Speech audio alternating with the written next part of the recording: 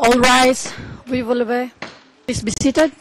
After 5 months of waiting for a witness prosecution referred to as a star witness, it's now clear that he is no longer willing to testify.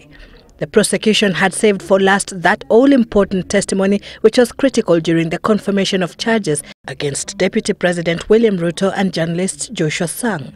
With no more witnesses to testify, the next step would be for the prosecution to close its case. But we're now in the stage where the prosecutor's Rule 68 application has kept open the case for the prosecution until that application is decided. The prosecution is relying on the amended version of Rule 68 of the Rules of Procedure and Evidence, which states that prior recorded testimony can be introduced in court instead of hearing the witness testimony in person when he or she is unable to be physically present in court for a compelling reason.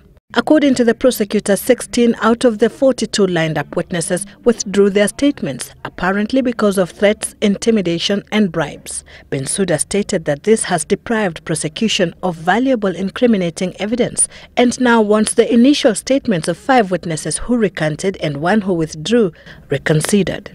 On Rule 68, the chamber will be scheduling an oral hearing on the application, since this is the first one we are getting under the rules, as amended, that is.